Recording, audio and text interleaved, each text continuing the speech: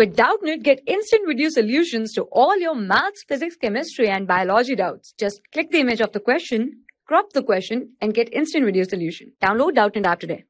Hello everyone, the question says that find center of mass of a given rod of linear mass density lambda that is equals to a plus b x upon L square. X is distance from one of its end and L is the length of the rod is L and length of the rod is L. So suppose now first we will make a rod. Suppose this rod is given and now we will cut a portion and this portion is dx. Now we will take a length from this side and this length is equals to x. So in this question I have to find out the center of mass. So center of mass, formula to find out center of mass will be equals to complete mass of rod is m, and now we will integrate x dm, where dm is the mass of this portion. So now we will take limit from 0 to L. So this value from 0 to L, because value of rod, limit of rod is changes from 0 to L. So I can say the value of dm. So value of dm will be equals to, in this case value of dm will be equals to lambda of dx, where lambda is the mass density. So it is given value of lambda is a plus b x upon L square and this value is dx. Now solve this equation.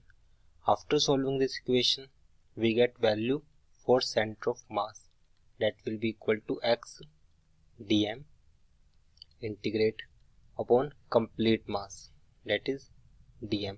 Now put the value. So put the value of dm. So x will be as it is and value of dm is a plus b x upon L x square upon L square dx, and value of change from 0 to L, because length of rod is from 0 to L varies, and value of dm is a plus b x square upon L square dx, and for this value of L will change from same 0 to L. Now perform the operation of integration.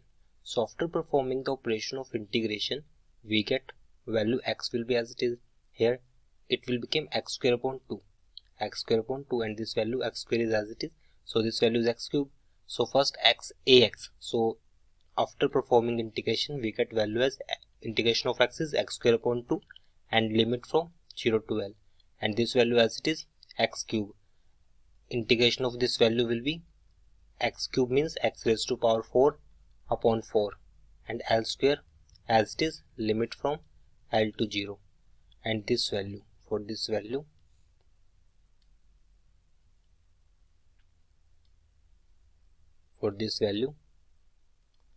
there is no x, so it will become only ax, value from L to 0, and this value will become x cube upon 3, limit from L to 0.